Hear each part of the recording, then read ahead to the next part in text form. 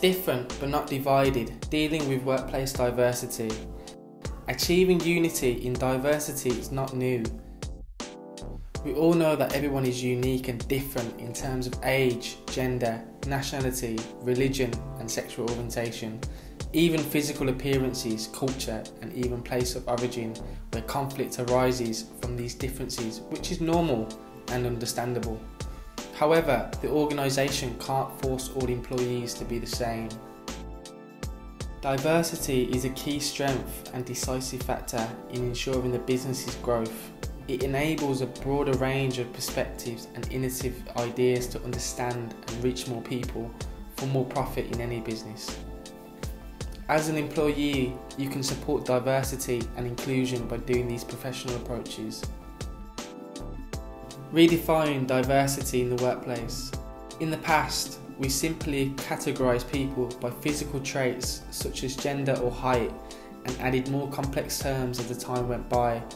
Nevertheless, the point is to deeply understand and effectively handle workplace diversity, as nowadays it's not just about the appearance, ethnicity or generation, but also includes identity and individuality. Even brothers with the same parents or dissimilar. As a result, stereotypes are something that should be seriously avoided. Say no to discrimination. Don't judge someone just because they're different. Discrimination and exclusion are unacceptable, especially in developed countries, since everybody has a right to live equally. A great working environment won't try to group people by similarities, but will give people a chance to be themselves, different but not divided. We can't control where we're born, but we can choose how to live with others. Be kind to everyone. The world does need more kind people. Support diversity and inclusion at work. Many times we stay quiet and act like everything is okay, even though the problem is still there, as it's never really been solved.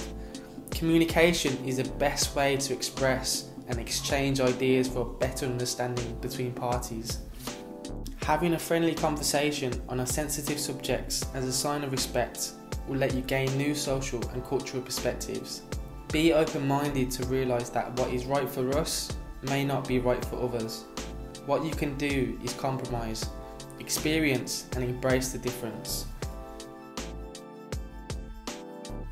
Not everyone will laugh at your jokes.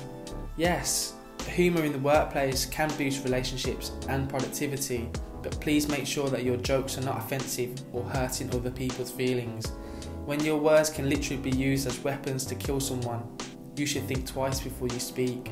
Stop bullying your colleagues and being a reason why people always leave. Try to put yourself in other shoes. Treat someone the way you want to be treated. Plus, there are 1,000 creative ways to have fun at work.